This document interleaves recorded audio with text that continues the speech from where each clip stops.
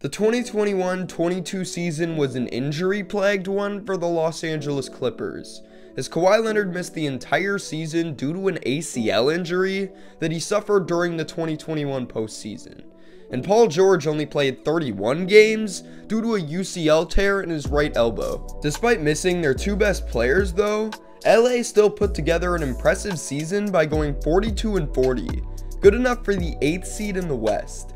However, it just wasn't enough, and the Clippers got sent home after losing back-to-back games in the play-in tournament. And while the big headline may have been the injuries to Kawhi Leonard and Paul George, the truth was the Clippers needed another ball handler. Marcus Morris Sr. acknowledged that during his exit interview following the loss to the Pelicans, when he said, quote, "I would say one of our biggest needs is a backup point guard. We played a lot of last season without one."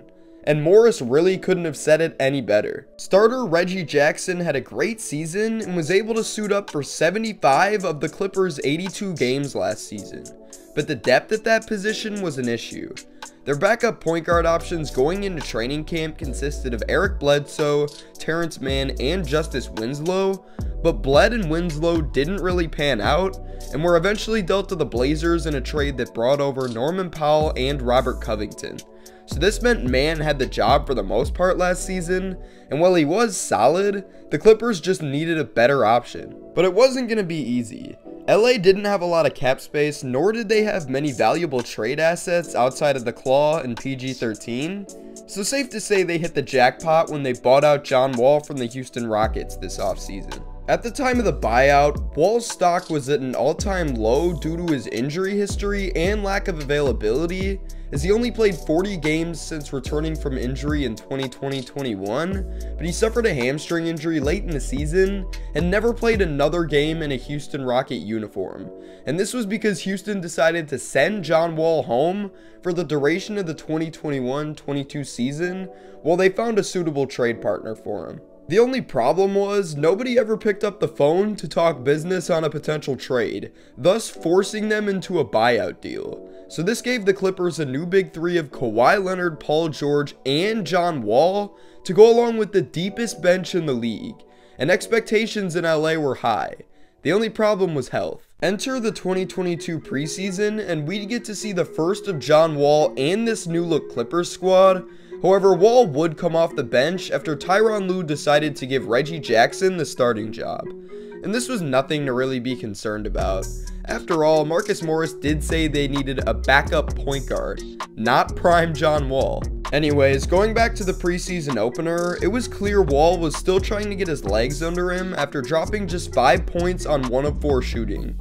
But it was his first game with a new team, and his first time playing in over a year, so it was totally normal.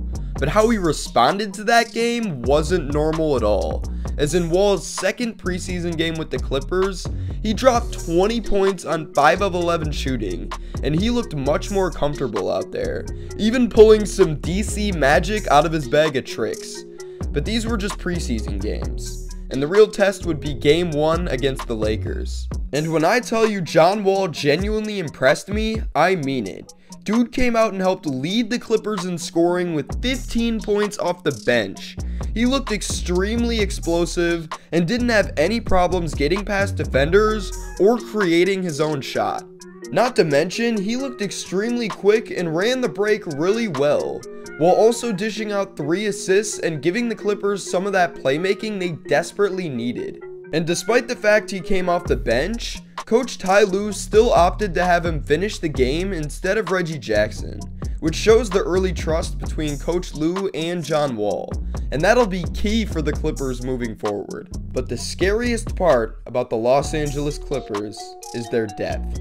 Nobody scored more than 15 points individually, yet they still came away with the W. Paul George shot 4 of 12 from the field, yet they still came away with the W.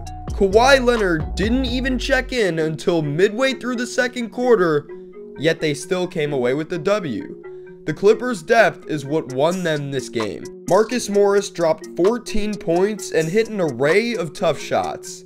Ivica Zubac dropped a double-double to go along with 5 blocks, and Luke Kennard didn't miss a 3-pointer. And the craziest part is, this doesn't even mention guys like Norman Powell, Reggie Jackson, and Robert Covington, who all had down shooting nights. The Clippers just have so much depth, and they showed us a little glimpse of what they can do moving forward. So once this team really starts to hit its stride, it'll be terrifying for the rest of the league. But I hope you enjoyed. And with all that being said, peace.